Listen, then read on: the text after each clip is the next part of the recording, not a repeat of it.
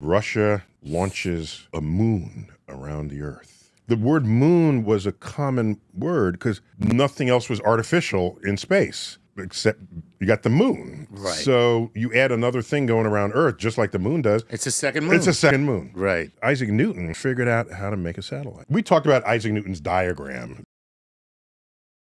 You can drop an object, such as an apple falling straight down, or you can give an object sideways speed. Right. Okay?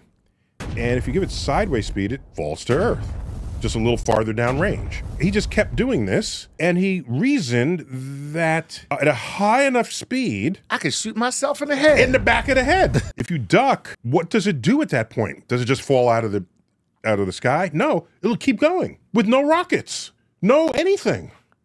Right. It's just freely falling towards Earth the whole way. How long does it take to go completely around the Earth? Okay? And that takes 90 minutes. Going around the Earth, you are in orbit. And the only way you can come out of orbit is if something tries to stop it.